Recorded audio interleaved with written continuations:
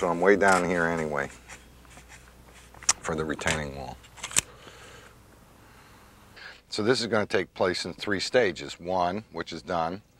2, which is going to be complicated. And 3, I'm not going to do until the fall, because as you can see, I had a big trench between here and the kitchen to do this part of the ramp.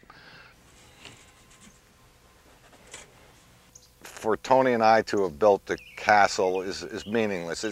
Everything is basically meaningless. The house is not just Peter Wing, and it's not just Tony Wing, it's us together. So there's some reason for it, I don't know.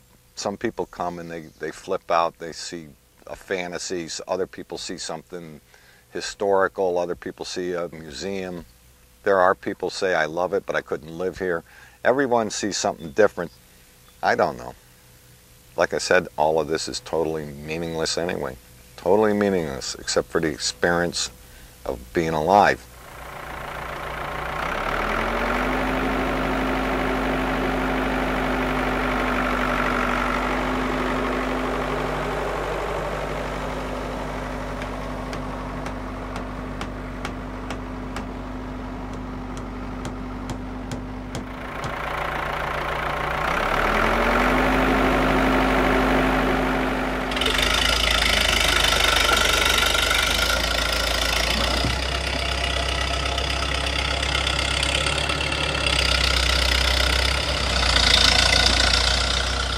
Timing is everything. When I flipped this rock over and came and got it with my front end loader, the sun was setting. So the light came across this rock sideways, highlighting and shadowing these footprints. I spotted them from my tractor seat.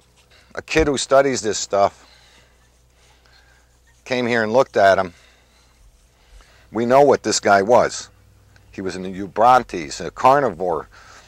Does this footprint exist 170 million years ago? No, it exists right now, and that's what's strange. I was thinking that 170 million years from now, nobody's going to be thinking about us. Nobody. We ain't leaving nothing behind.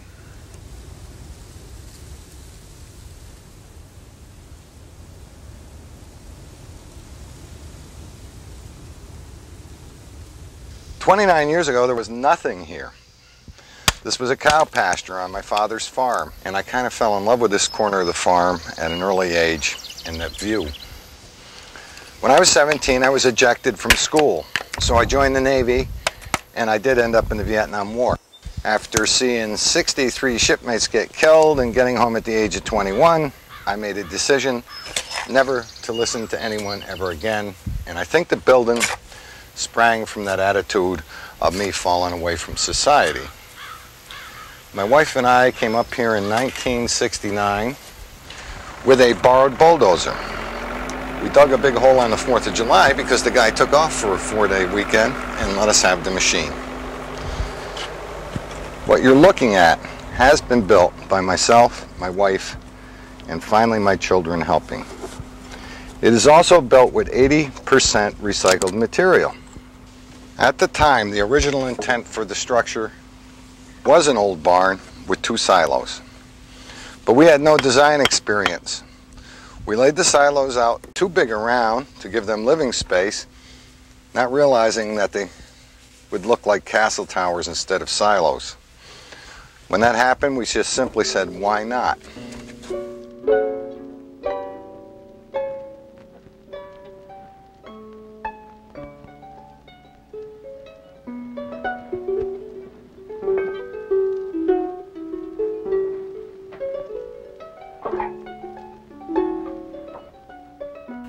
Been all kinds of people here.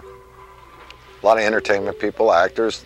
I get all kinds of film students here and people that want to be in movies, and this is all good because they have the energy and they have the innocence.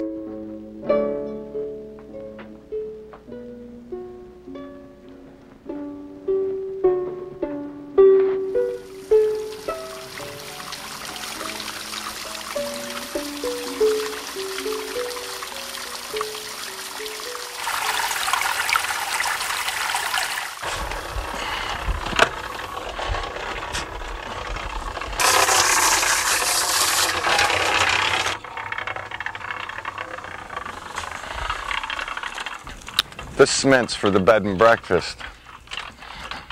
And honey. Honey, the eggs are nice, but is there a peculiar odor? Why, no, dear, I don't know. All the stray cats that my kids have adopted come and use my sand pile as a litter box. I hate to tell you how much cat dung is actually in the mason area of this castle.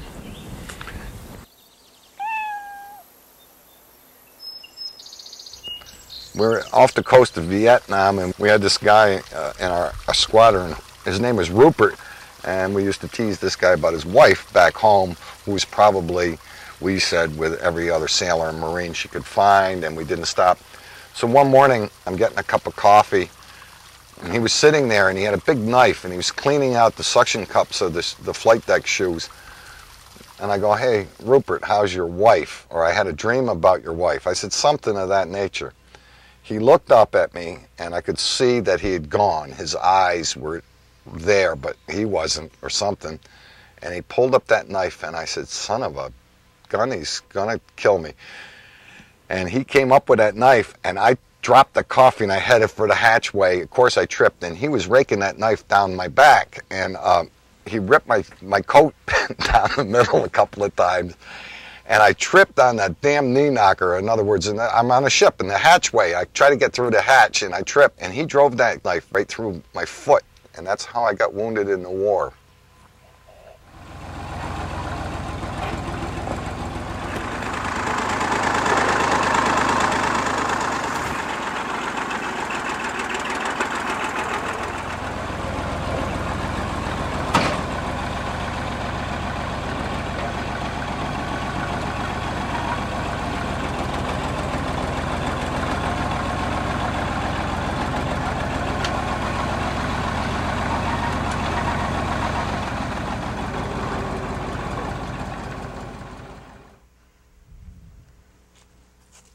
This I picked up just before they bulldozed the old barn. It's a kip cutter from Waterloo, Iowa.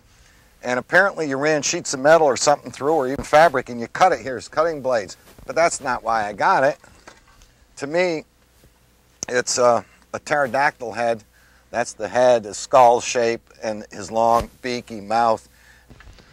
I find it interesting, since early man, his boats, he painted eyes and mouths on the fronts of his boats to scare away evil spirits and sea monsters. The Peloponnesians still do it today to keep evil spirits away from the front of their vehicles. So I figure if it worked for them, it worked for me. And that's why I paint these faces. It pushes away evil.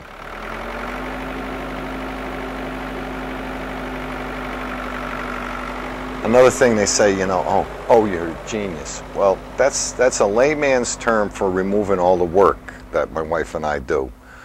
It's 1% thinking, and this whole business of our life is like 99% labor or work. I hate that word because it eliminates the 99% work, as if it goddamn comes easy to us. It doesn't. We work. My wife works, I work, we get hurt sometimes. Machines break down, or you cut something and it don't work out the way you think. I'm a firm believer in work. I was raised with a work ethic, and I think that's what's lacking in this country now.